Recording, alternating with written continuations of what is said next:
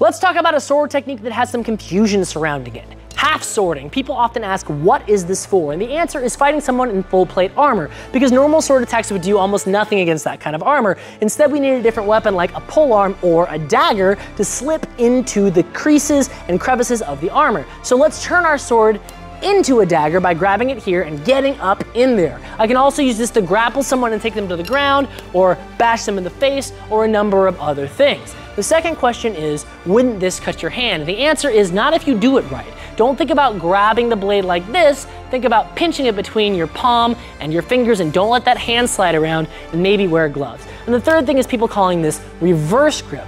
First off, we already said it has a name, it's called half swording. But secondly, we're not using this like a sword anymore. Now it's a spear or a dagger or a grappling implement. And as soon as this hand leaves, now the sword is almost useless in this grip. So you don't want to stay here.